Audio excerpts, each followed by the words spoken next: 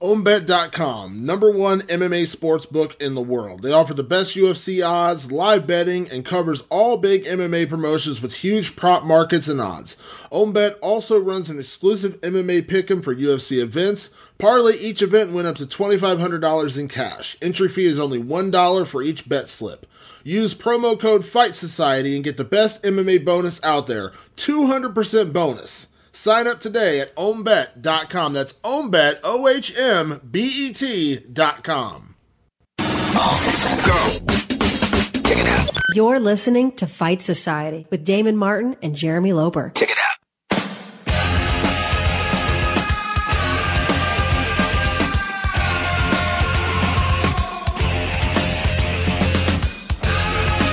Happy almost Halloween. Gonna work on my Dracula. It's that time of year. Dude, it is. I've been on a Rob Zombie kick. I've been watching all the movies. Oh, yeah. House of a Thousand Corpses, I watched.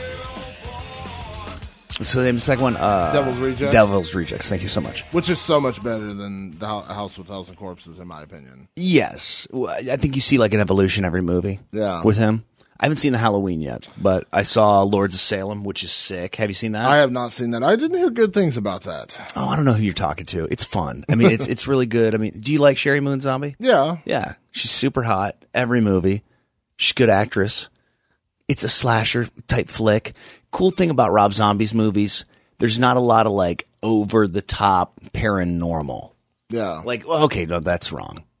There's not a lot of like super mystic powers. Yeah. You know what I'm saying? Like where somebody has like more than human strength, except for Tiny. And except for Halloween remake, which is Michael Myers. I haven't seen that yet, though. Yeah. That's what I'm saying. But like for the most part, what is terrorizing is that actual humans capture other humans and do the most effed up stuff ever. Yeah. Yeah, that's that was always one of the more terrifying things about movies like that. Like, you know, when they made Texas Chainsaw Massacre and they made, you know, movies like that where it's like, you know, these things could really happen. Like those freak people out a lot more. Like, remember that movie that came out a few years ago, The Strangers? No. Oh, that's like it's based on another movie from Europe called Them, which I saw first, which is equally as creepy. Which is basically this couple goes and lives on. They go stay on a farmhouse out in the middle of nowhere. And these mass psychos just come in and start like messing with them, like, you know, come into the house, like trying to get in, what? You know, threatening to kill them. And like the movie is just basically set in the theory that these people just show up, like you're out in the middle of nowhere, you're separated, kind of separated from the world. And these people show up and start messing with them. Wait, in the American version, it's called what? The Strangers. But at the end, when they finally, like, they capture the husband and wife and, like, they're, you know, torturing them or whatever, and then, like, at the end, they're just like, why are you doing this to us? Why are you doing this to us? And the people are like, because you were home. Which is the creepiest thing ever. They had there was no rhyme or reason. They didn't have any, like, personal grudge against these people. They just wanted to fuck with somebody. Which is just terrifying. Because that could happen to anybody. You know what I mean? Like, there's no, like, totally. Because you're looking, anytime anything happens to anybody, it's like that you search for that reason. Like, I had my apartment. Wait. What? Do you remember that? Liv Tyler was in this movie. Yeah. Steven Tyler's daughter from Aerosmith. Wait. I think so.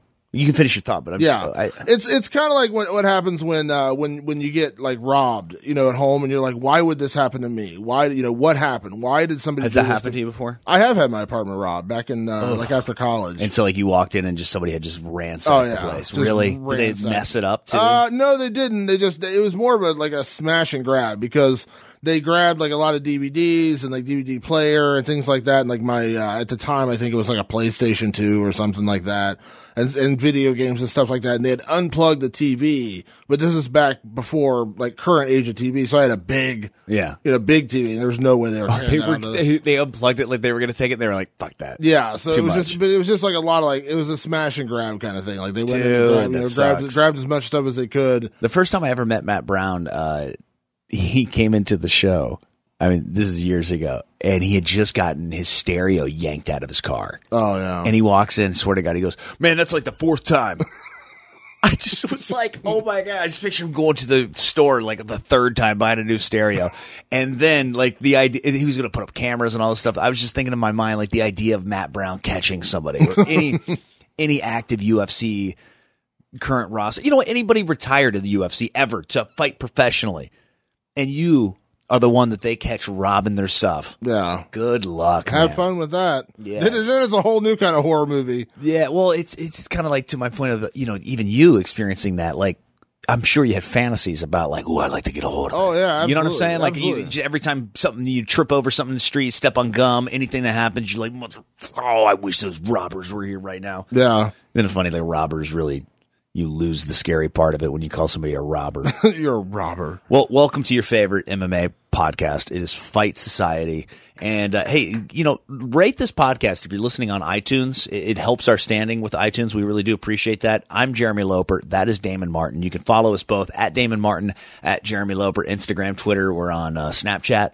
I'm at Lope Ness on Snapchat. But and we got a good show today too. We're going to be talking to two fighters who are competing at UFC 217. Stephen Wonderboy Thompson, who makes his return to action against Jorge Masvidal, which is a phenomenal fight.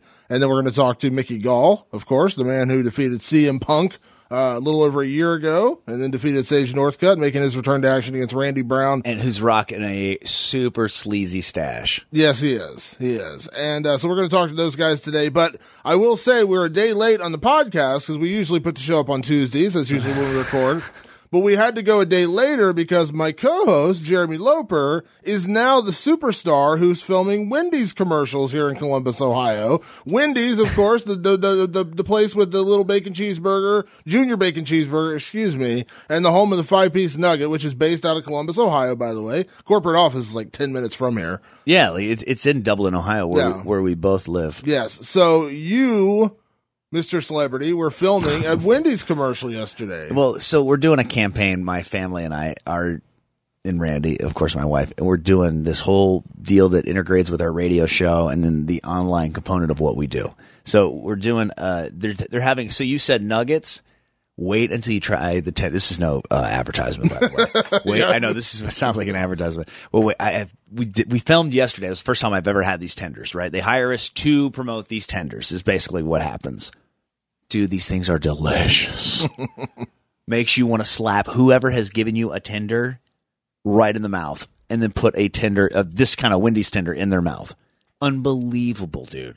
It's so, I mean, especially dudes that are training. I mean, there's some breading on there, but it's not egregious breading. You know, it's decent and it's so good.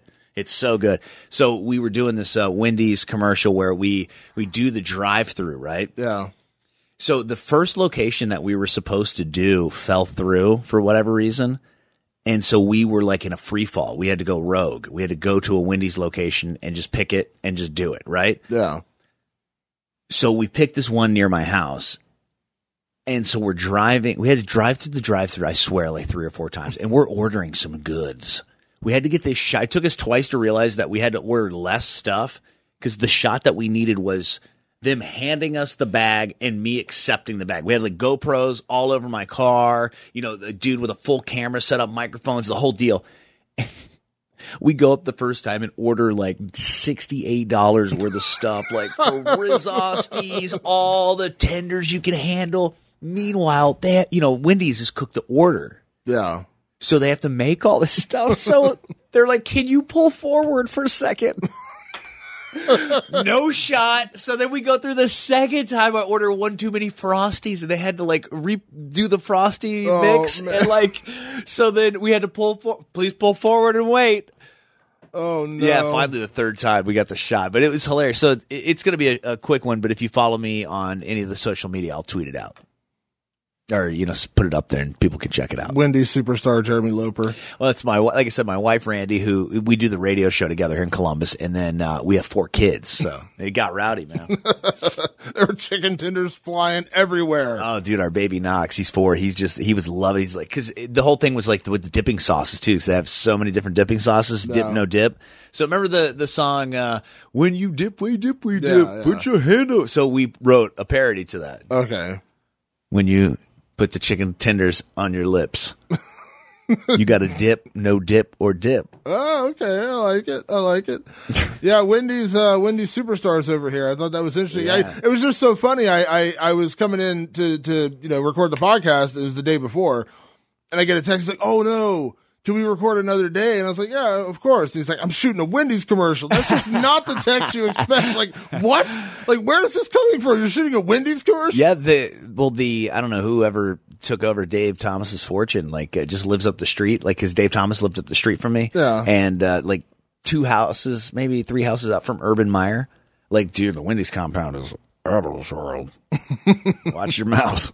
So we have a lot to talk about this week, a lot to get into. So where do you want to start? Let's start with the news, or the lack thereof. Still waiting on the news, I should say. We kind of talked about this last week, but the continuing saga of what comes next for Conor McGregor, because everyone seems to think it's going to end up being Tony Ferguson, which I know Artem Lobov had said recently he thinks it's going to be Tony, and then Conor released that tweet, which was kind of innocuous, with him looking like Tony Montana from Scarface. Ooh. And he just put the word Tony. He didn't say anything else, but it kind of seemed like he was motioning towards Tony Ferguson. But that's a big statement for Tony Ferguson to be acknowledged by Conor McGregor. Do you think that's how it is these days, in the UFC? If you are acknowledged by Conor McGregor, that is whoa, getting into the big time now. Yeah, well, in this day and age where we're at, where the UFC is at, you got this new TV deal they're trying to work on for next year.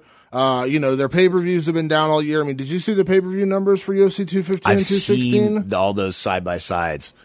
UFC 215, and this is information according to Dave Meltzer from the Wrestling Observer, who is, the guru when it comes to pay-per-views. He knows his stuff.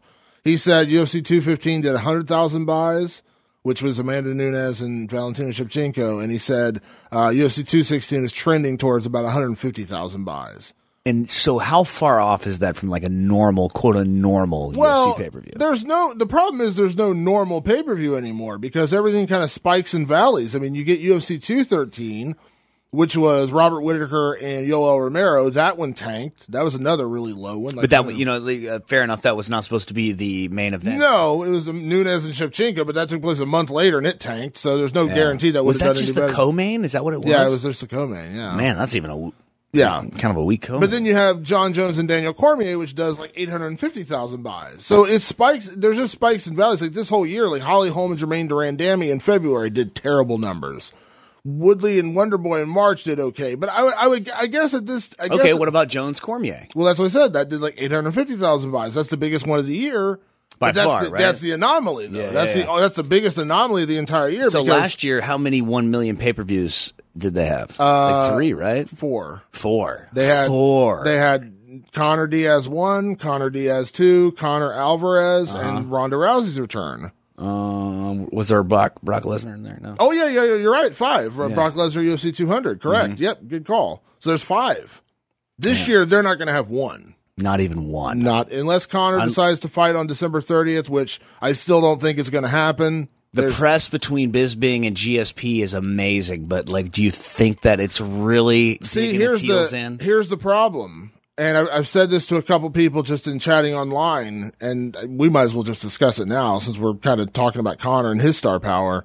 Is what is GSP's drawing power right now? Because 4 years ago, he was the guy. Oh, absolutely. But 4 years ago, Canada was way into the UFC and mixed martial arts. I think no one saw this coming. Here's my take on it. I think no one saw this coming. I think George's public persona rests on a victory over Michael Bisping. It does.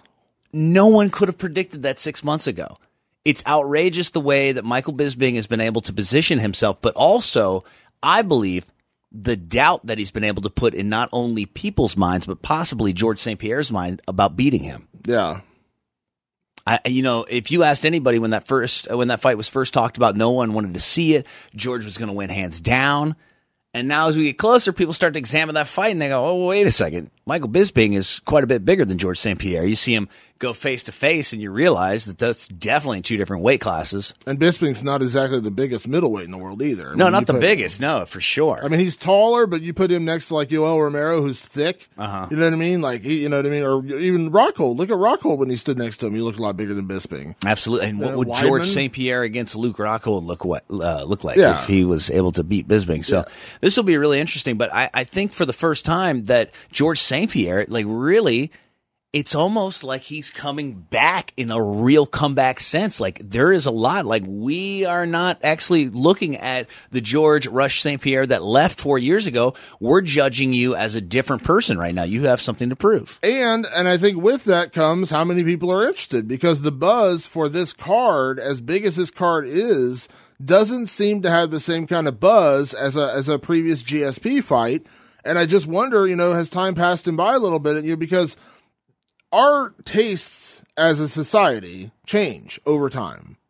4 years ago, when George was the biggest pay-per-view draw in the sport, he had Canada behind him. There was just something about GSP because the guy didn't put on the most exciting fights, and he didn't, he didn't say crazy things. You know what I mean? He had a couple rivalry fights. He just had the streak, really. Yeah. He just had a following. You know what I mean? It's just he had this crazy. Well, he's honorable. He didn't, like you said, he didn't talk shit. But he had this crazy following. But a lot changes in 4 years because now, we got used to our superstars being Conor McGregor, who is the most prolific trash talker of all time.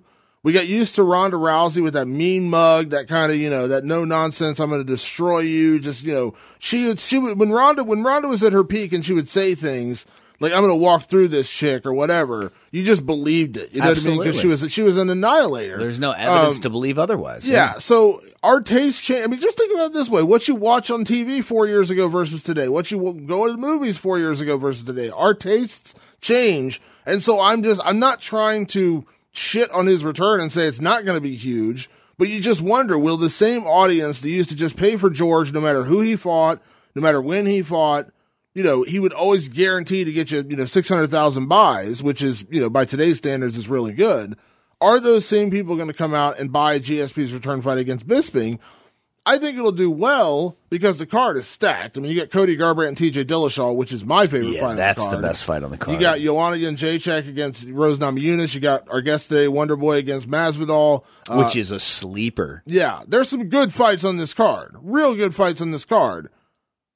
But there's just no guarantees. Like, when Conor returns, I don't care if he fights Tony Ferguson, he fights Nate Diaz, he fights Khabib, he fights you. That's going to do 1 million buys. It's Conor. Conor could fight anybody at this point, and it's going to do big money. But can GSP still draw that? I have questions. And I don't think we're going to find out those answers until the night of the fight when we start seeing things like trending on Twitter and, seeing the reaction. Because I know the last couple of pay-per-view cards, when I start tweeting out stuff on pay-per-view nights, the reaction, the amount of likes, the amount of retweets, the trending numbers, I keep an eye on social media, kind of lets me know the engagement of, people. Because even with my paltry number of Twitter followers, which is only like 25,000, which isn't that much. Oh, yes, only. But even that, you get a cross section of people, because I have some people who follow me for Nerdcore Movement. I have some people who follow me for MMA. I have, just people who follow me.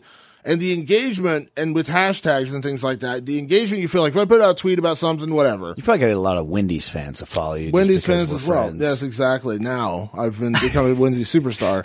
But when you see that, like if I put out a tweet on fight night, Conor McGregor knocks out Jose Aldo in 13 seconds. Let's just hypothetically say, on a big fight night like that thing will blow up. I'll get 1 million retweets, 1 million likes. It just blows up because everyone is talking about it. Yeah. Like it was the night when Ronda Rousey fought Bethe Correia. When that happened, I remember just 1 billion people just talking online, and just your Twitter timeline goes nuts. Yes. You know what I mean? This year has not felt like that outside of John Jones and Daniel Cormier. Like every event, it's like, where are people at? Like why aren't people reacting? And I agree. The trends show on pay-per-view that's because no one's watching.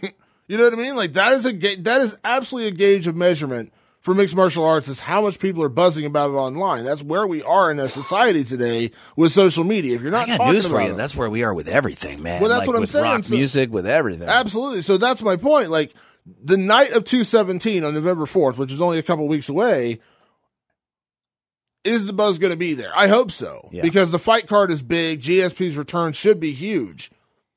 But I just can't guarantee that. And I'm not trying to be like the negative person that the glass is half empty, saying it's going to be terrible. Because I'm not saying it's going to be terrible. I'm just saying that I don't think it's going to be a guaranteed blockbuster the way that everyone, just immediately assumed when GSP returned that it's going to be a blockbuster because GSP is involved. I don't know that those same fans that were buying his pay-per-views 4 years ago are going to come out of the woodwork and buy them now. And the casual audience who has come to expect a Conor McGregor red panty night show. Right. Are they going to attach themselves to Georges St-Pierre now, 4 years later? Those people who will buy Conor no matter what he does, no matter where he goes, buy Ronda, no matter who she fights, no matter what she does, will those fans translate into GSP fans, the casual audience? And I tell people this all the time.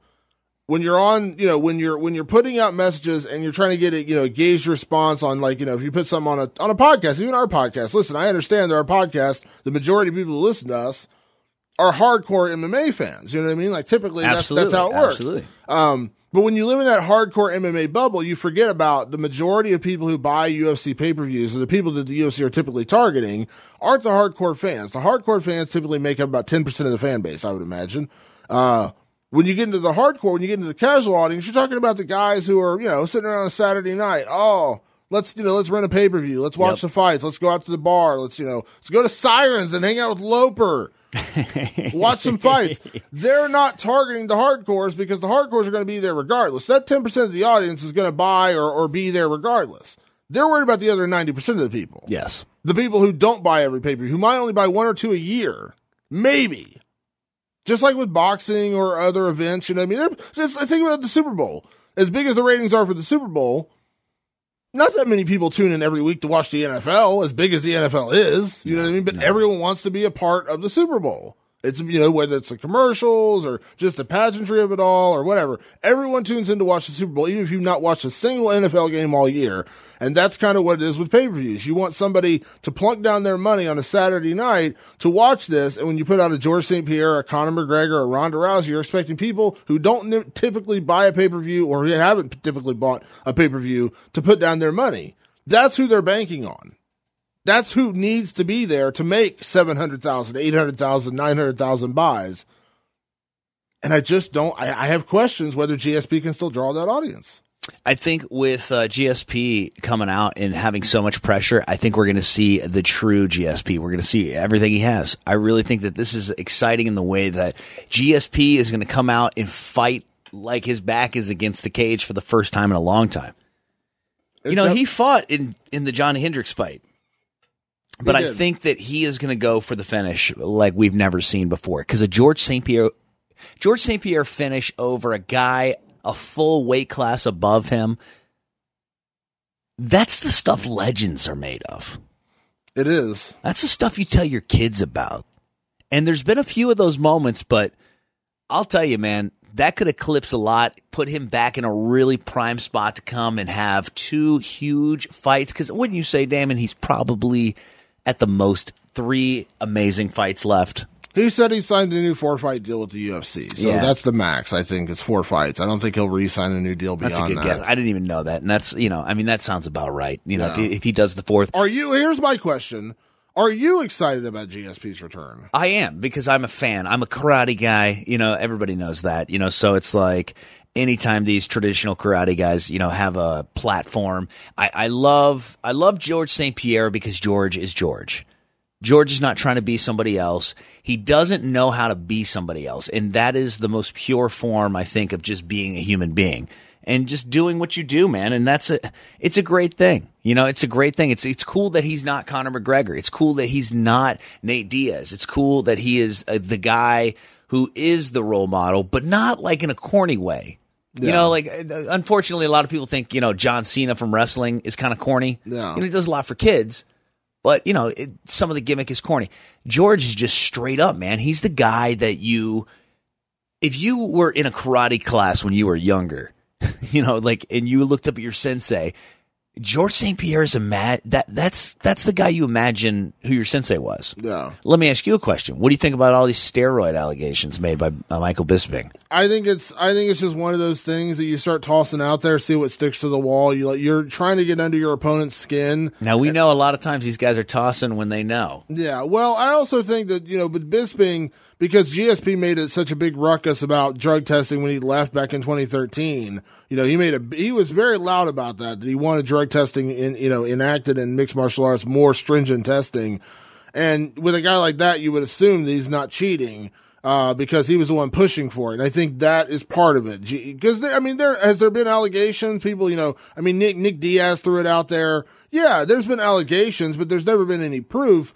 And when a guy comes out and kind of bangs that drum to say, I want more drug testing, then what's the easiest way to get under his skin? Accuse him of cheating. So Bisping's not a dummy. Bisping knows what he's doing. Bisping knows how to press the button on GSP. At that press conference, he's had a couple of them now, where he just goes after George. The whole alien thing, I was dying when he said that. When he went after him on the alien comments, when he said, that's pretty funny. He said, I'm going to hit you so hard, you're going to think the mothership has come back to get you. I did like that. I was on the floor, and I was just like, oh my God. And is it getting to GSP? Maybe. He keeps noticing GSP with the whole tongue-in-cheek thing, and he looks like really annoyed, looks like he's constipated. Totally.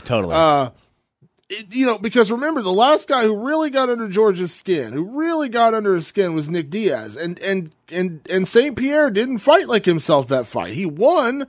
He absolutely won that fight, but he didn't look like himself in that fight. And that was towards the tail end when he was kind of getting, burnt out on MMA and all those kind of things. But you could tell that trash talk got to him a little bit. It didn't ultimately cost him the fight, but it definitely, in my opinion, affected his performance a little bit. And so you wonder if Bisping is just needling at him, trying to get George to come out and be aggressive, to go for that knockout, to really gun for it. Because if you remember GSP's style, when he did that, when he really gunned for it, when he really went out there looking for the finish, the last time you really truly remember him doing that, where he just looked balls to the wall kickboxer, was the Matt Serra fight, the first Matt Serra fight, when he thought he would just roll through this dude. Totally. And Serra caught him and finished him. And then after that, GSP became the wrestler, the grinder, that kind of guy. I'm not faulting him for that. I don't think anyone can fault him for a smart game plan, but he keeps talking about, I'm going to go out there and I'm going to look for the finish.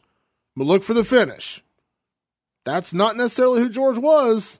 So maybe the finish is a takedown transition to submission. Maybe. I don't know. I'm curious. What's Michael Bisping's jiu-jitsu rated? I don't know. He really hasn't. Bisping hasn't been taken down all that much outside of a couple fights. He got taken down by Tim Kennedy in their fight. His wrestling.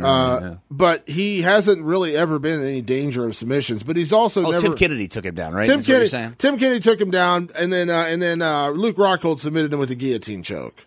That was the one time he's been submitted. Yeah. So it might happen. I don't know. Speaking of karate, yes, your background, our first guest. I am the original karate hottie. There you go. She's making her comeback in December too, against Tisha Torres. December 2nd, that's that fight. But November 4th, UFC 217, Wonderboy Stephen Wonderboy Thompson makes his return to action against Jorge Masvidal in a fantastic fight. Yes. Wonderboy, of course, coming back from the loss to Tyron Woodley and surgery and making his return to action as he climbs back up the welterweight ranks. So let's talk to Stephen Wonderboy Thompson. What's going on, buddy? How are you? Doing good, brother. Doing good, man. Just got done doing some training. Good stuff, man. Well, I appreciate you taking time to chat with me as always. No problem at all. So how's everything in South Carolina, man? Obviously, fights creeping up just around the corner. I'm sure you're excited to get back in there. I know you've been out for a little while dealing, had some injuries and, surgery, things like that. So how excited are you to be back in a fight? Oh, man, I'm super excited. It's been, since, last March, and just excited to get back out there and do some work, man, back into training, and been training hard for the past, directly after the surgery, to be honest with you, just to keep the body moving, keep the body in shape. So it was a little bit easier to get, when you're already in shape, to get in shape for the fight.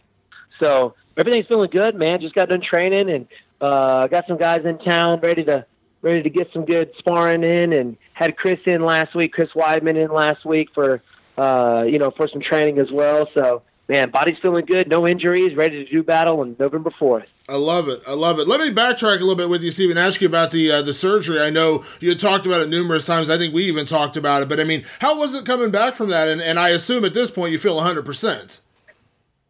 Oh, yeah. I mean, it was actually easy compared to the other surgeries that I've had on my knees, you know. Everybody knows, you know, a while back I tore every ligament in my left leg. The injury that I had previously was torn MCL and meniscus. So the meniscus was actually fairly easy. The surgery was easy. It was just getting the MCL to stop hurting whenever I would kick or move. It would stay sore. I had some cartilage built up, so I had to break that loose, which took me a little while to get back in the swing of things. And but now everything's feeling good, man. So yeah, I mean, surgery was pretty easy. I was back up on it literally the next day. I'm still doing physical therapy on it just to make sure everything's nice and tight and strong when I step out there again. So everything's good. Everything's good, man. Yeah. So, you know, coming back, I mean, obviously we talked last year about, you know, the pressures and what went into that fight in New York. And you made no excuses whatsoever about what went right or what went wrong in New York. But you did admit it was tough with, you know, Chris on the card and, you know, kind of some of the other things that were going on with that card. Now you get a bit of a do-over in a way. You know, you come back and here you are fighting in Madison Square Garden again. Does this fight have a much different feel than the first one? It does, man. You know, I mean, the first fight at Madison Square Garden, it was the very first in New York at Madison Square Garden. So, and it was a huge card. You know, it was main event, fight for the title. So there's a lot of pressure going into it. This one, I mean, you know, I fought there before. It's not a title fight. You know, I'm fighting a very tough opponent. Don't get me wrong, but it does have a different feel. You know what I mean? So all the attention's really not on me like it was last time, or me and Tyron. So we can just kind of kick back and do our thing. And I feel more comfortable going into this fight than I have the last two. Yeah, it does. It does have a little bit of different feel. Yeah.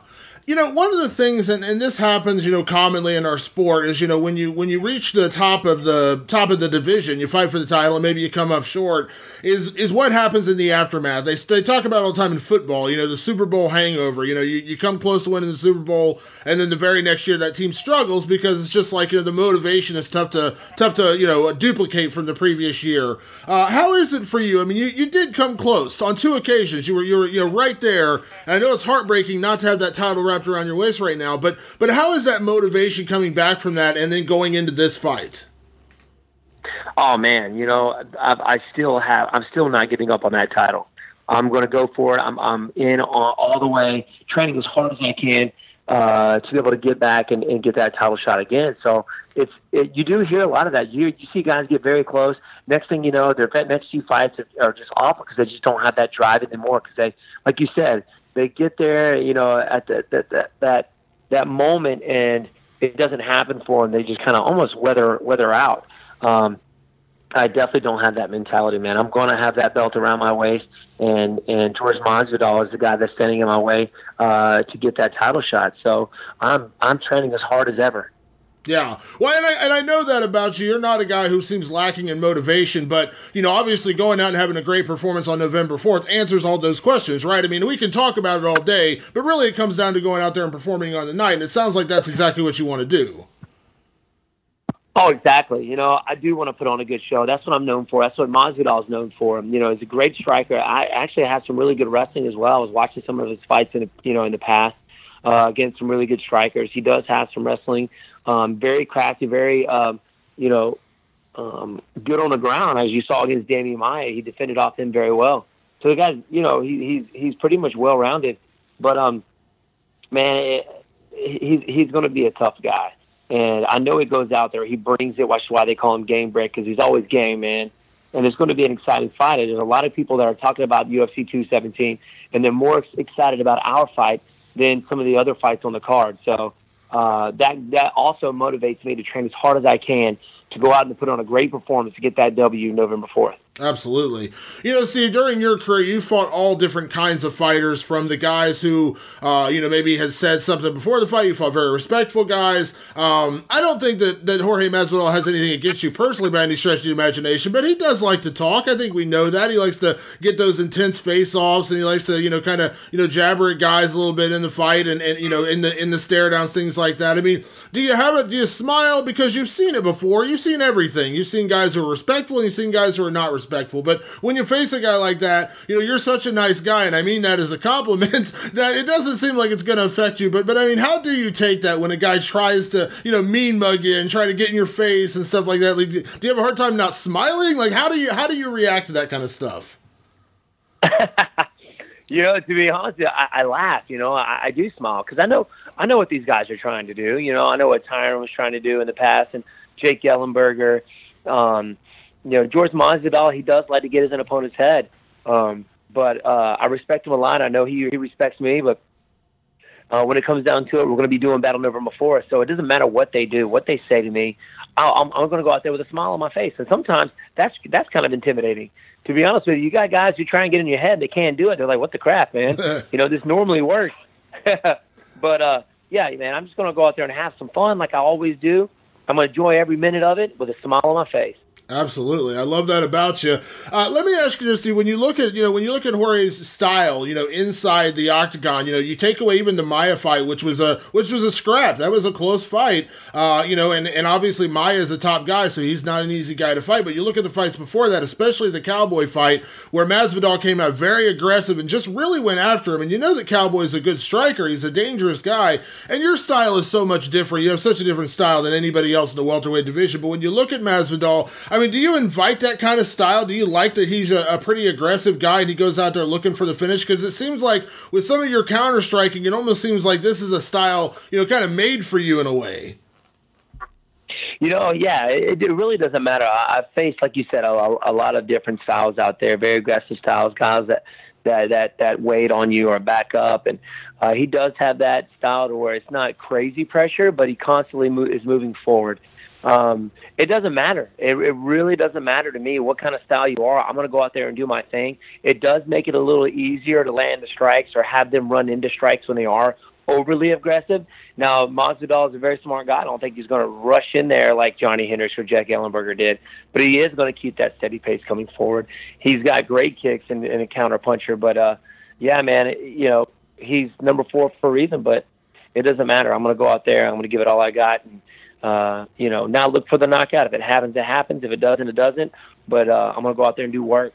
Yeah. When you look at this card, you kind of mentioned it earlier, when you look at this card top to bottom, I mean, it's incredible. 3 title fights once again. You got Bisping and Georges St-Pierre. I know a guy that you like and obviously have trained with in the past. Cody Garbrandt and TJ Dillashaw, and of course, Joanna and Rose Namajunas. All great fights. But you mentioned something, and I think I have heard this quite a bit, is that a lot of people are keeping their eye on you and Masvidal. It seems like that is the people's main event, so to speak. I mean, are you getting a sense of that? No offense whatsoever to the 3 title fights, of course, but it does kind of feel like this is the one that everyone kind of expects to be, at the end of the night, the one that we're talking about the most with the crazy finish or fight of the night or however you want to chalk it up.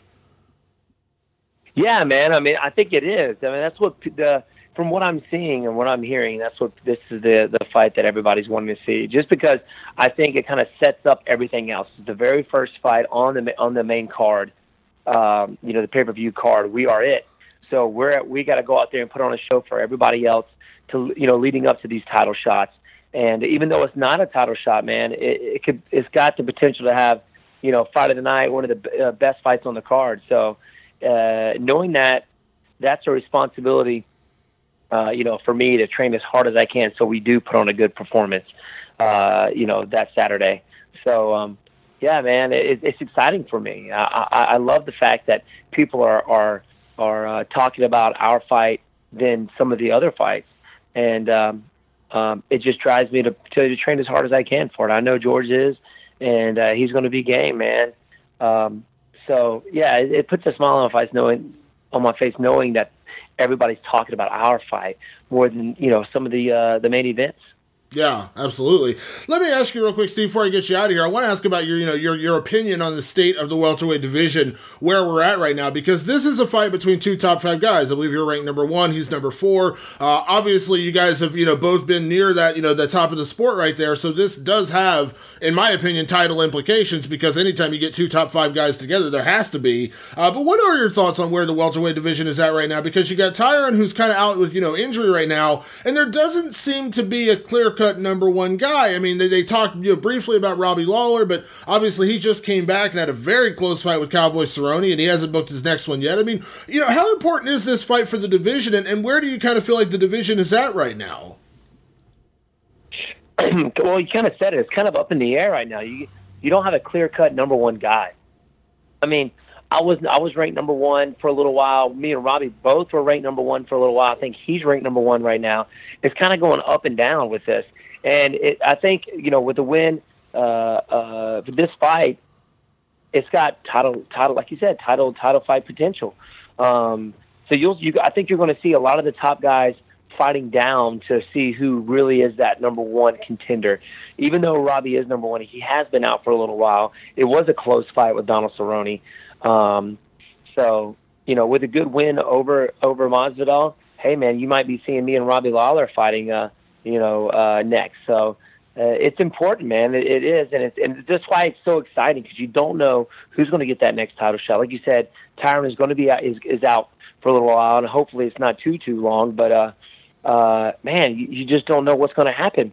And that's what makes this division so exciting, I believe. Yeah, this is a tough question to ask, because you just spent the better part of, probably a year and a half of your life focused on Tyron Woodley, and now for the first time in a while, you're not focused on him, you're focused on Jorge Masvidal, and here I go ask you a question about Tyron Woodley. But do you have it in your head, Steve, that at some point down the road you will see him again? I know he had made that comment that he felt like, he's moved past you, and that's, he's putting it all behind him, but at the end of the day, the first fight was a draw. It's almost, not to say it didn't happen, it was a tremendous fight, obviously, but you know what I mean. It's that, it was a stalemate. It didn't end with a finish, and then obviously this last one, kudos to him for getting the win. But again, very, very close fight. And again, kudos to Tyron for getting the win. But do you feel like in your head you're gonna see him again? You're gonna cross paths at some point in the future? Oh yeah. I mean, if he's the title holder, he's going to be seeing me again, because I'm not giving up on that title. And like you said, the last 2 fights that we had were very close. Of course, we had the draw. It was controversial win that he had the last fight, but he ain't done with me yet. He's not done with me yet. If he still has that title, he's going to be seeing me again. It's just a given. I mean, I want to beat everybody that I step out there with, and that's my mentality. That's the mentality a fighter has to have, if that's their goal, if they want to be the best. So that's my mentality, man. And I know Gamebred, that's his mentality too, that he's going to defeat everybody that steps out there so he can go for that title shot. And I'm not giving up on it. So he will be seeing me again. Yeah. Do you feel like this moment, in this thing, it's like when you had that setback against Matt Brown, now that was so early in your UFC career, really your mixed martial arts career in general. But after that moment, you refocused and you went out there, and we saw a new, in my opinion, new Stephen Wonderboy Thompson. There was a hunger there, just something, it's like you never wanted to feel that feeling again. And you went on that incredible win streak. Picked up wins over. I mean, look at, Rory McDonald, what he's doing right now, and you beat him. And, Robert Whittaker is the freaking middleweight champion of the world. You have a knockout win over him.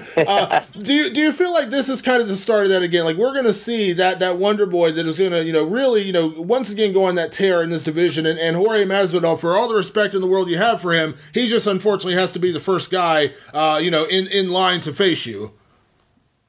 Exactly. I always come back stronger and better after the loss, and I think, like you said, I know this is what I want to do. I'm a young 34-year-old. I haven't taken a lot of damage, so man, I'm in the best shape I've ever been in, man, and I'm improving every day. Like you said, I came in this game not knowing a whole lot, especially when it came to putting it all together, the wrestling and the jiu-jitsu, the angles and stuff. I'm still getting better, man.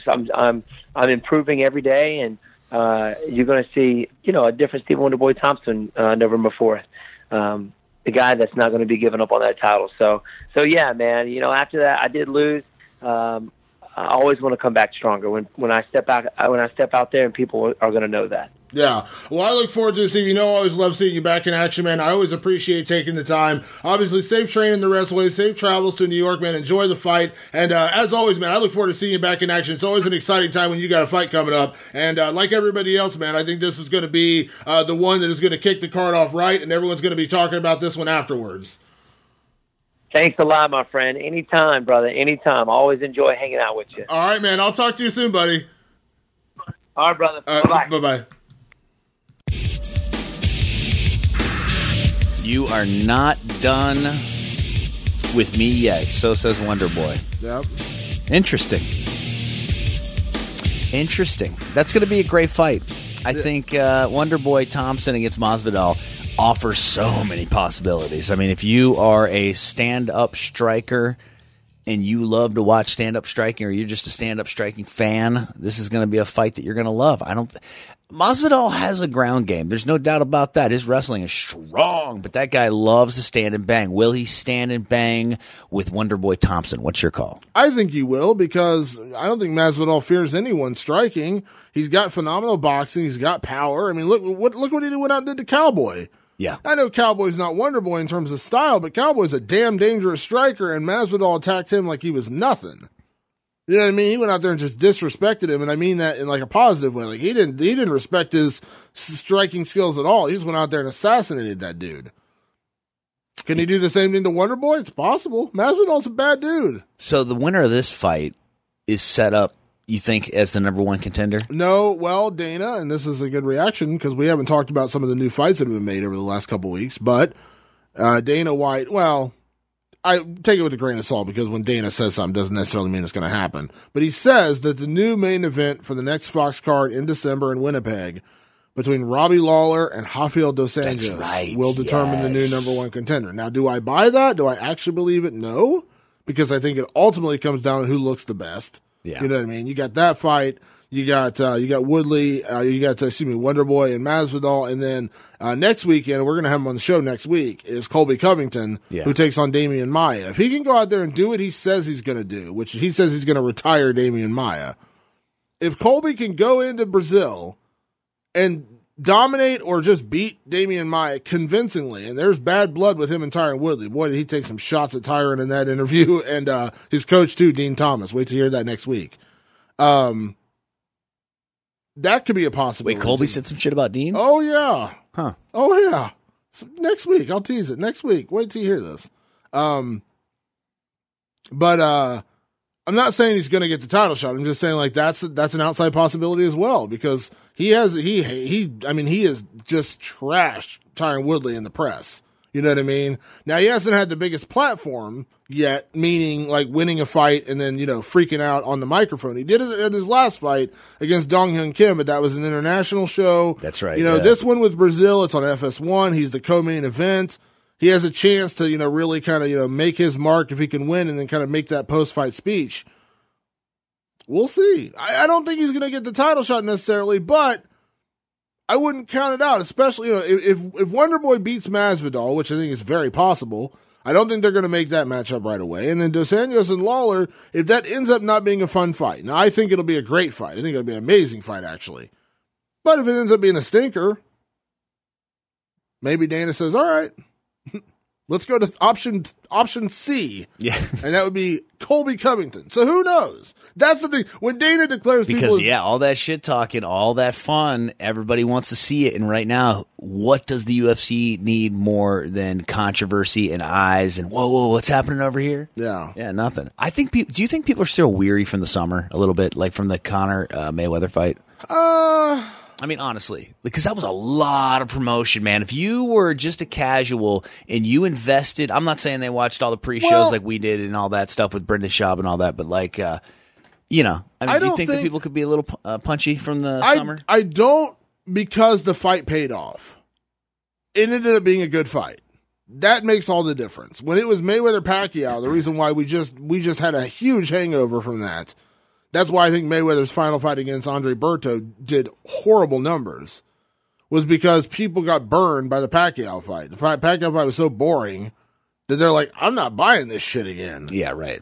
But no, I agree with that. And Floyd, for all the hype, for everything else, it ended up being a fun fight. You and I sat there and watched it. We were on the edge of our seats the entire time. Really were. I mean, like, I thought it was a fantastic freaking fight. Yeah. I mean, like, So- obviously he was carried a little bit for what it's worth, but I just know for a fact that when you are in a real fight, man, you're fighting. Yeah. You're fighting. You know, like, God, Floyd Mayweather may be retreating or maybe evasive, you know, defensive. You know, people, you know, criticize him for not fighting enough, but that's still fighting. I mean, that's fighting. You know? That's what drives me nuts. People say he let him win a few rounds. It's like, that's Floyd's style. Floyd has never been great in the early rounds, and guys have made him pay for it. Shane Mosley made him pay for it in the third round of their fight when he nearly knocked him down and had him in trouble. You play that game, someone will eventually catch you. You know what I mean? So to say he wasn't fighting or he was letting Conor win rounds is crap. Absolute crap. You know what I mean? But anyways, so yeah, I mean, maybe a little bit of that, but the fight paid off. So I don't think it's that. I think it's that people want another Conor Floyd. They want another big fight. You know what I mean? And they haven't had it. You know what I mean? They're making some great fights right now, though, that you hope will pay off. Speaking of which, I mean, UFC 218 in Detroit. Yes. December 2nd. Are you going to that or what's up? I am going to that. December 2nd. Yeah, that's a little close because I'm going to Virginia. Holloway Honestly. and Edgar. Oh my God, what a great fight. Francis Ngannou and Alistair Overeem. Yeah, dude, I love it. Justin Gaethje against Eddie Alvarez, which of course is going to be gonna be freaking sick as amazing. fuck, too, and then yeah. they just announced, they got Ali Aquinta against Paul Felder. So That's going to be a great fight. That Ultimate Fighter is on right now. Yeah. With Gaethje. Yeah. Are you watching that? Yeah, I watch it. Is it good? I watch it. It's all right. I watch it. I'm not going to say anything else. I watch it. Is there anybody coming up that's like looks good? I mean, it's the flyweight title. The problem is that the top flyweights who you think are going to be the champions aren't in there right now. Like Barb Honchak is legit, Yeah. and Roxanne Modafferi is legit. Where are they at right now? They're just now through like the first round of the tournament, so Oh, like they okay. haven't even gotten to, like. But those two fighters are legit veterans, that kind of stuff. But what you're not seeing in this tournament are Valentina Shevchenko, Jessica Ai, who was the number one 125er when she moved to 135.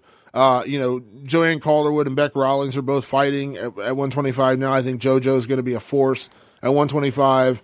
So these guys they're coaching chicks Yeah, or women this season? Yeah, Yeah. 125. Wow. Okay. But they didn't pack the show with the most well known. Not that flyweight is necessarily the most well known division necessarily, but they should have decorated. Well, I won't say they should have because people had no interest in being involved. I know from like talking to Jessica Ai, I'm quite sure she had no desire whatsoever at this point in her career to go live in Vegas for 6 weeks to compete on The Ultimate Fighter. You know what I mean? Like it's just not for everybody.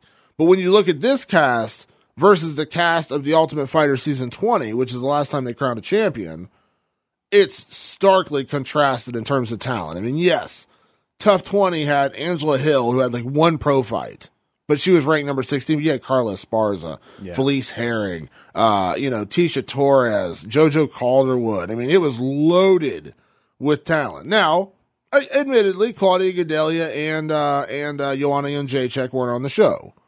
They weren't. One was because of, from my understanding at the time, was because one of them didn't speak great English, and the other one was, she would struggle to cut weight that many times in a season, which I understand.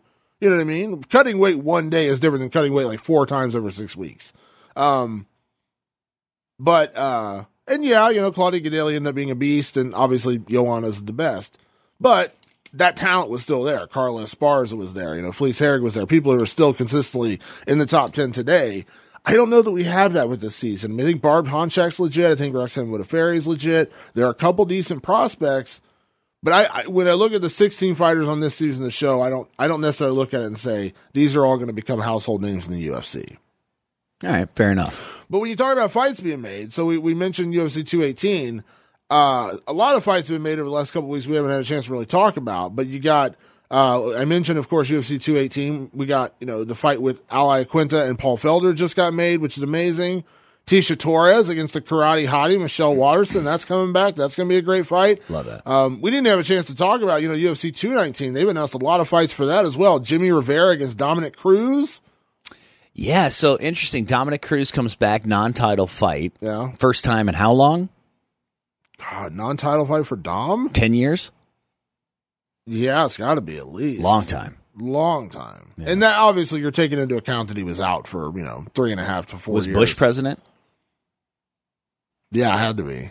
That's fucking strange. No, it would have had to be Obama. Right? That was 2008? Yeah, around that. Yeah, I guess it was right around that Bush time. Yeah. That's a good headline. It says WC. First time Dom fought since Bush. That's going to be my next headline. It's crazy, right? Dominic Cruz's first non-title fight since George Bush. Like people will be like, what the fuck? Did he fight George Bush? Did Dominic Cruz fucking sick George Bush out with that ridiculous footwork? I think he did. Oh my God, that's hilarious. Hey, Carol, come in here and get a look at this headline. I think Dominic Cruz knocked out George W. I'm pretty sure he did. Hasn't fought in a non-title fight since Bush. Since Bush. Ladies and gentlemen, you heard it here. It's going to be so disappointing if it's not true. We're finding out. Damon is on the case right now. Let's see. The last time he fought in a non-title fight, let's see. When was it? He fought Brian Bowles. It was 2009. Oh, crushed. Yeah, so that was Joseph Benavidez the first. Damn time. you, Obama! Is that like one of those "Damn you, Obama" hashtags? Took everything away from us. Damn you, Obama! we were 2 years away from the Bush headline. That's right. That's okay. But yeah, so Dominic Cruz is coming back. So yeah, we got a lot of stuff. Although this weekend there's a fight card that nobody's talking about. I got to be honest. Is the fight in Poland, Cowboy and Darren Till. Oh, okay, first of all, I'm talking about this all day long. I think this is going to be a really interesting fight. This could be a real turning point if Cowboy loses this fight because this guy, Darren Till, is a Brit who is not effing around. This guy brings heat in his Muay Thai game. It is legit, and he straight up, he doesn't think much of Cowboy's game. He does not think it's world championship level, and I really look forward to this week being fight week, seeing some of the press that these guys are going to do, and seeing Till under that pressure of the spotlights because we've seen Cowboy. Cowboy doesn't budge. And where's the fight? Poland. Not a lot of water skiing going on in Poland. So I wonder how Cowboy's going to do going up to fight week with not a lot of extreme activity. Or is he going to be doing some Polish extreme activity? I want to know what there are Polish extreme activities to do. But it's a good fight. The card? To quote Larry David, I don't know if it's pretty good. It's not the strongest card in the world, I got to be honest. The co-main event, Karolina Kowalkiewicz taking on Jodie Esquibel. Good fight. I don't know if that's called co-main event, but be that as it may, the main event is good. You know what I mean? And it's a Saturday afternoon card. The card takes place at 3 o'clock in the afternoon. Fights will be over by 5. Still get Saturday night off. Yeah, I mean, it's cool. But what do you think puts the winner-loser ratio? What happens to Cowboy win and lose? Darren Till, obviously, with a win, puts this guy's name all over the place. A loss, I mean, he's still he lost to Cowboy. This fight is bigger for Cowboy than it is for Darren Till in my mind because Cowboy's lost 2 in a row. Now, you could say he lost the fight to Robbie Lawler, which in my opinion was a very close fight. That was a very, very close fight with Robbie Lawler.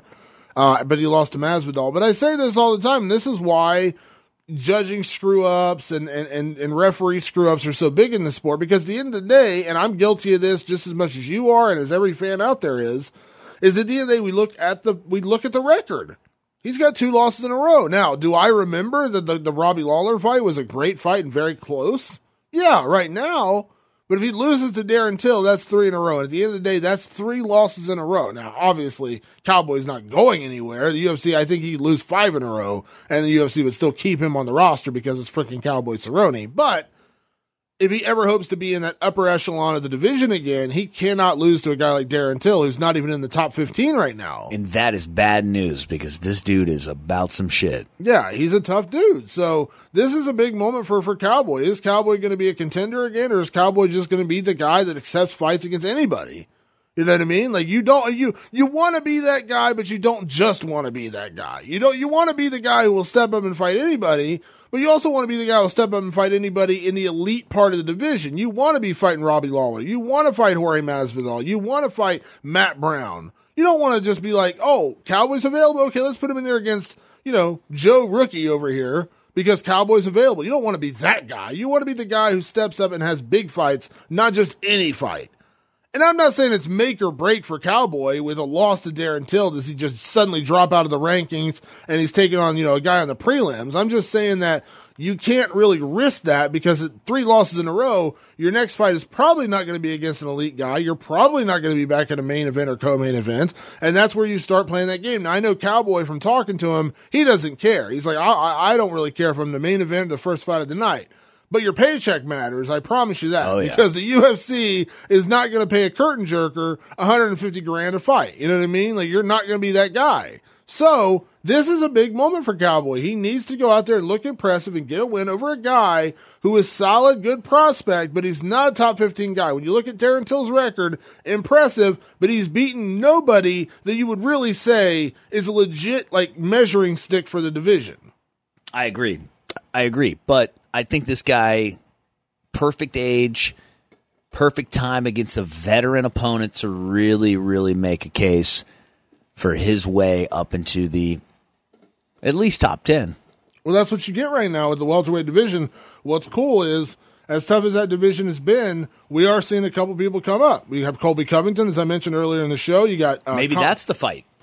Kamaru Usman, who just came off a big knockout win of his own. He's undefeated in the UFC. That kid is a beast. Yep. That's one of the guys I would say watch over this next year. Kamaru Usman is the real deal. So you have that kind of young blood coming up.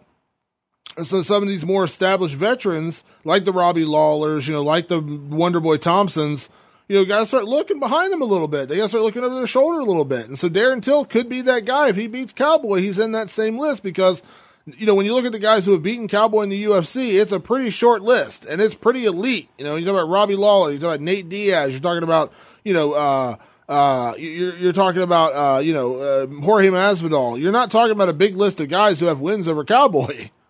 Not a lot. And, dude, that for Till would be the world. I mean, that would put his name on the map. No doubt about it. Speaking of welterweight prospects, our next guest is just that. Mickey Gall, of course, took on CM Punk last year, then took out Sage Northcutt. He makes his return to action at UFC 217 against Randy Brown. And we're going to talk to him about that fight, talk to him about his next call-out, and why, if you remember correctly, when Mickey fought against Sage Northcutt afterwards, he mentioned he was going to go to lightweight. You remember that? He said, I'm going to drop down to 155. Absolutely. This fight with Randy Brown is back at 170. So why isn't he going to lightweight? We'll talk about that with Mickey Gall right now. So what's going on? Not much, man. How's everything with you? I was happy to see your name back in the headlines. It felt like it had been a little while. Yeah. But that was all on purpose. So tell after my last fight, I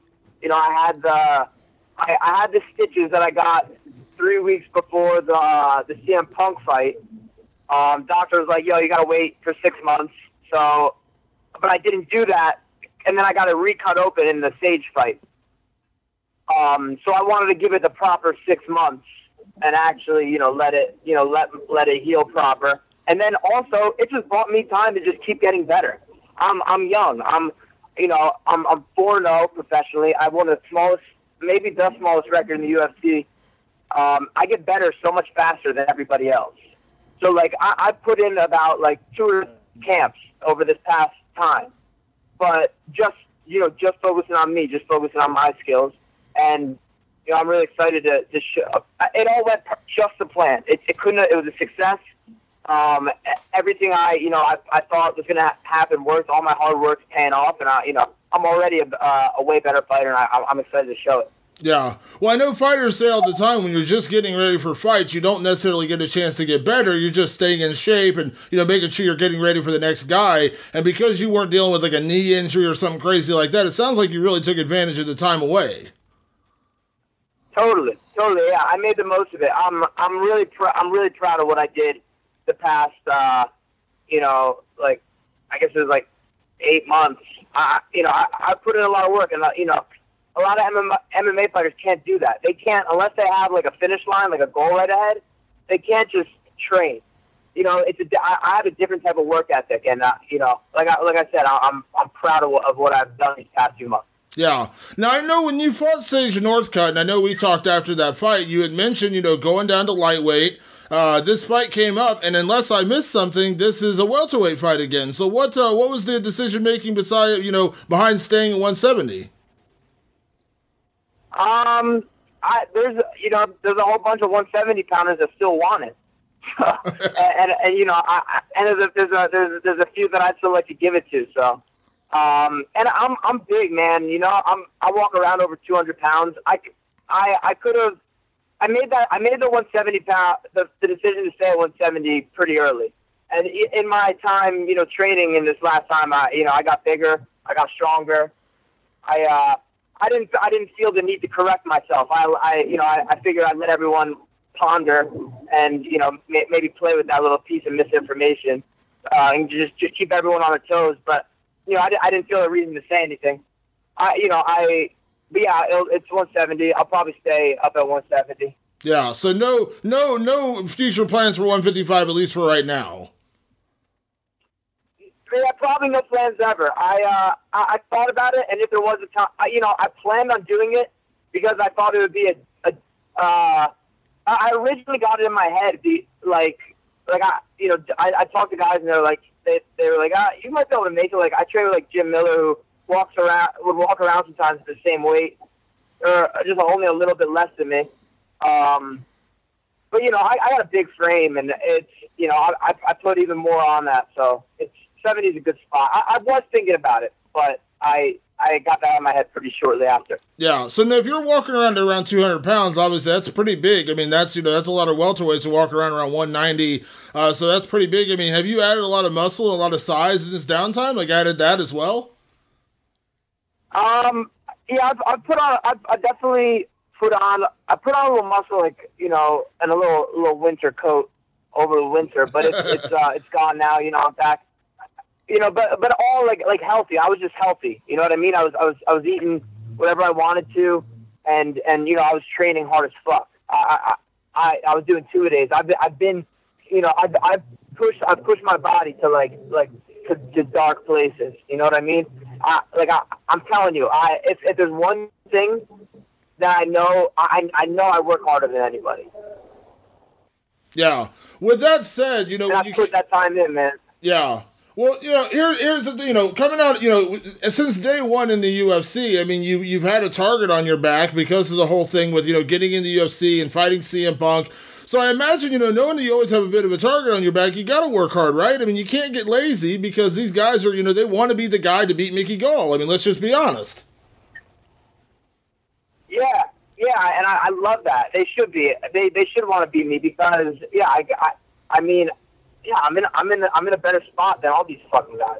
They all want what I have, and they're gonna have to kill me to take it. I'm working really hard, and that's a motivation. I love hearing these guys call me out, dude. I love it. I'm like, all right, cool, good. Keep saying my name. Oh, I just got my name said on Fox. Good, okay. Potential opponent. Okay, you'll get yours. They're doing me so many favors, man. It's it's good. Yeah. Now you have kind of become the king of calling your shot a little bit. I mean, in that era, when you had the early fight, you call out CM Punk, you got the fight. You beat CM Punk, you call out Sage Northcutt, you got the fight. Afterwards, I know you called out Dan Hardy. It turns out Dan doesn't look like he's going to fight, or at least it doesn't seem like he's going to fight anytime soon. But what were your thoughts when the UFC came calling with Randy Brown? Because that was kind of interesting. Because that wasn't a name I was really thinking of for you. I love it. I love this fight. I think it makes so much sense. When I fought Sage, I took the Dana White looking for a fight belt. I took that from him, and now I'm giving Randy a shot at my belt.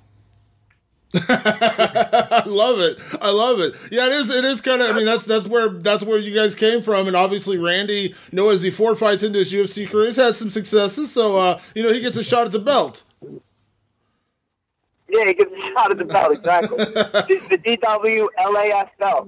I like it. What do you think of Randy? I mean, obviously he's a tough guy. I think he's gone 2-2 in his UFC career. He's got some good wins under his belt. He's had a couple tough losses, but what do you think of him? I think Randy's he's a good kid, very likable kid. a kind dude. He's a nice person. I've actually, we've trained together a handful of times, and I really don't have a bad thing to say about him as a person. He did do an article saying he did do an article saying, "Oh, I beat Mickey Gall, I beat Sage Northcutt," and I was like, "Oh, really, motherfucker?" Like I kind of like when I read that, I was like, "Oh, this is a nice." Because I love the fight. I think he's a nice guy, and here's the biggest difference is I'm a performer. I go out there and I perform, and I don't see that out of him. I don't see he doesn't have it in the moment, and also I know how I know we've trained together, and we haven't done much. We've only done a little wrestling and jiu-jitsu, which everyone will say is definitely in my favor, but it's all good. Yeah.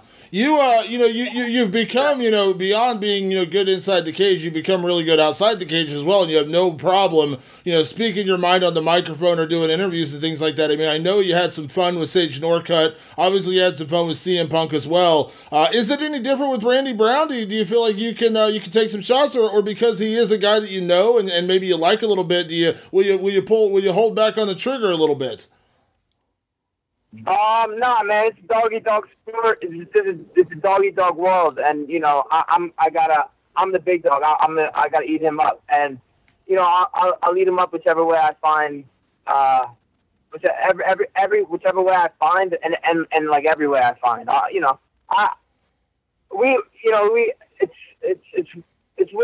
really don't have too much like. Bad shot. I don't think he's a corny dude. I don't think he's a fake. I respect him. I like him as a person. But I'm gonna fuck him up. I'm gonna put him out. I'm gonna take him out in the fight. And it's interesting. It's kind of nice, like kind of knowing the opponent and knowing what that is. And I know I can handle it and smash it to bits. Yeah. You mentioned earlier, I mean... And I got something else. I got something else for you, Damon. Oh, you just reminded me. About... You were talking about the call-outs, right? Right. Right? Yo, who brought back the fucking call-out? Me. Every single week, there's a new call-out. Every week, there's a new call-out, dude. There's Cyborg's calling out who she wants to call out on social media. This person's calling this person. I get called out every couple months, like I changed, like, for better, for worse, or for whatever reason. The fact of the matter is, I changed the culture a little bit. I changed the culture of the sport a little bit. That I did that. There's no doubt about that. You say what you want about who I beat, but there's no doubt about that too. You know what I mean? Yeah, that's just fact. Well, I love it because I say this all the time. When you have that microphone and you have a captive audience, you better make the most of your time. You know what I mean? That's the one moment when everyone's paying attention to what you're saying. Take advantage of it. And you've been a guy who has absolutely done that. And guess what? You've gotten what you've asked for. Yep. And I got this fight that I asked for too. I like this fight too. I know I asked for Dan Hardy, but when I've also had my eye on Randy since he said he could beat me and Sage in that magazine article. So now I am curious, Mickey, with this fight, is it as much about fighting Randy Brown as it is getting a chance to fight at MSG? Because you wanted to fight at MSG last year, and the Sage Northcutt fight got pushed back to December. But I know fighting in New York and fighting in Madison Square Garden was something that was really important to you. I know you really wanted that. Yeah, that's cool. I'm really happy that's happening. But what it's about is me staying undefeated and me doing something spectacular and taking another motherfucker out. That's what it's about. I do it if it's Madison Square Garden. I'm so glad that worked out. I think that's really cool because to me that's me being able to give back. I have family and friends from Sacramento to Vegas to Cleveland. From my early amateur days. So being able to come back and do it in New York and all my family and friends could just drive into the city, that, I'm happy about that. I'm happy I'm able to, kind of get back to my people. Yeah.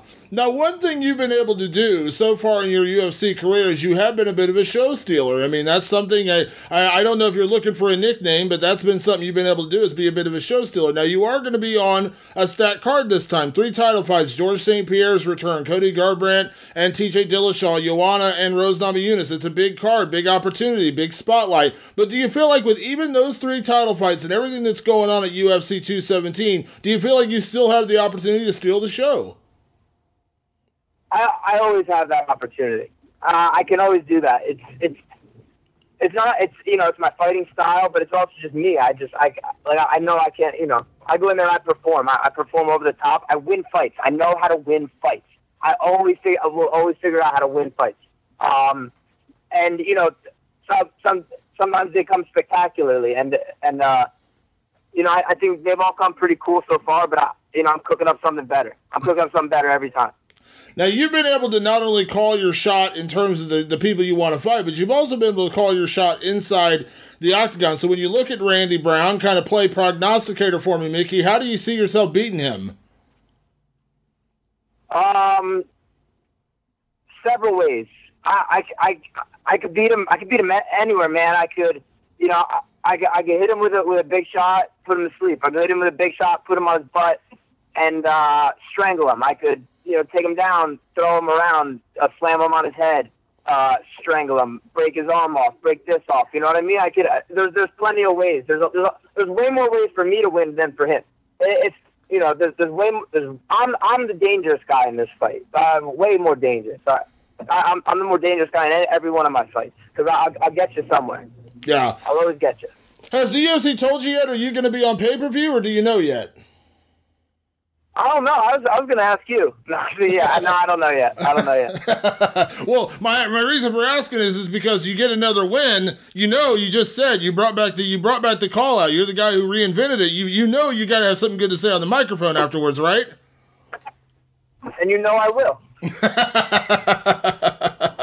I love it. I will. Come on, man. I will. I know. That's what I said. You've made it part of your fights now. If you don't get that, that's why I said there's no way they can't give you the microphone after a fight at this point. Yeah. Yes. I mean, I don't know. I think that's pretty cool. It would be very cool if we kicked off the main card, but that whole card's so freaking stacked that I'm not getting my hopes up. Yeah. I've been very, man. I got to be. I headlined the Fight Pass, and then I was the second. I was right before the co-main, and then I was the co-main, and now this is my 4th UFC fight. If they could put me anywhere, I'm happy to be on the card.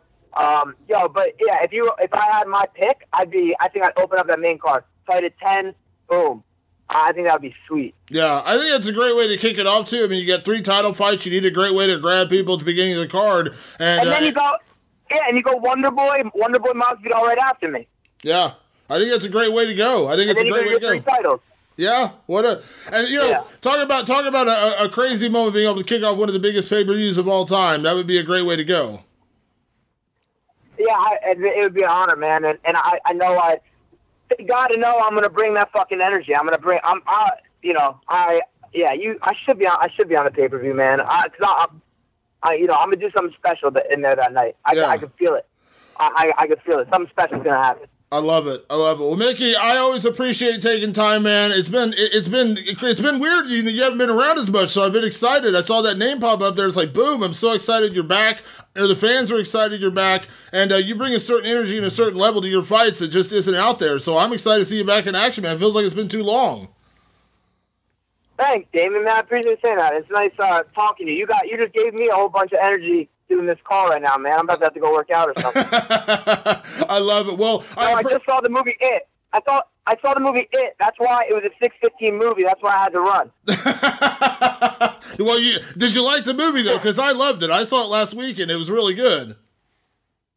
Well, I liked it. I'm not much of a horror type guy, but my buddy Rich Petitionoff's been talking about that play forever. Or that movie for forever, so I had to go see it with him. It was cool. I enjoyed it. I love it. Well, man, safe training during camp, man. Obviously excited to see you back. Look forward to seeing you in New York here, and not too long from now. Yeah, man, and then I'll talk to you, I'm sure, fight week, and then I'll talk to you at the post-fight press conference. Absolutely. I love it. I have a big smile on my face. I have a big-ass smile on my face. I love it. Mickey, I always appreciate the time, buddy. I'll talk to you soon. Take care, my friend. All right, bye-bye. I think it's a good choice. Just stay right there, bro. Mickey Gall's a hell of a guy, too. I ran into him after he beat up on CM Punk in Cleveland. He was, well, we all stayed at the same hotel, but we saw him outside with his parents, and me and Matt Brown walked up, and he was like, Matt Brown! And he was like super respectful, just a great kid, man. Yeah. One of our drunk buddies goes, "Oh my God, Matt Brown against Mickey Gall." Mickey Gall goes, "I don't know if I'm ready for all that, man." He's like, "I'm just getting started here, bro." Yeah, he's 2 fights into his UFC career, or 3 fights into his UFC career. He'll slow down. Really special moment till our buddy ruined it. Yeah, so till everybody ruined it. No, I said till our buddy ruined it. Yeah. Our drunk buddy. Yeah, that's gonna be the show, man. We have got to say that we're gonna be down in Norfolk. Yes, Virginia. So you're going to go, right? Yeah, I'm going. I got my hotel. I'm good. So I'm sleeping on your couch. We're officially going to be down there, and that is the 11th? November 11th, the weekend after UFC 217. So just to let people know, maybe we can do like some sort of meetup. You know, we'll see what the response is. If you guys are down for a meetup, why don't you hit us up on Twitter at Jeremy Loper, at Damon Martin. Use the hashtag Fight Society.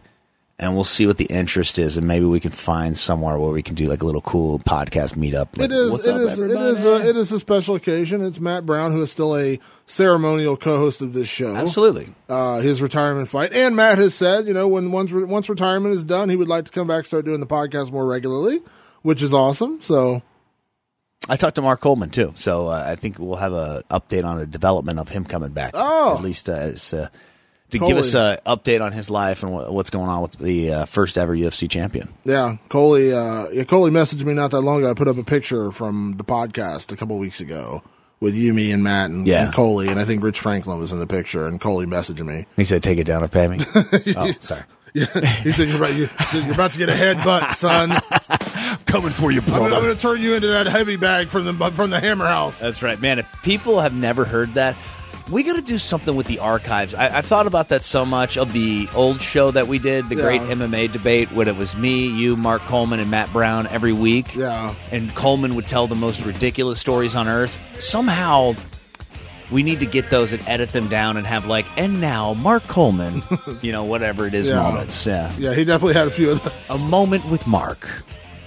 All right, dude. Anything you want to plug before we get out of here? No, just follow along on Twitter at Jeremy Loper, at Damon Martin. We'll be back next week. We're going to talk UFC Fight Night in Brazil. As I mentioned, Colby Covington's going to be on the show. Derek Brunson's going to be on the show. We got a lot of UFC 217 stuff coming up. I just talked to the champ yesterday, Joanna Jędrzejczyk. Fire interviews. So Stay tuned for that as well. All right, so here's your homework assignment. Watch 31.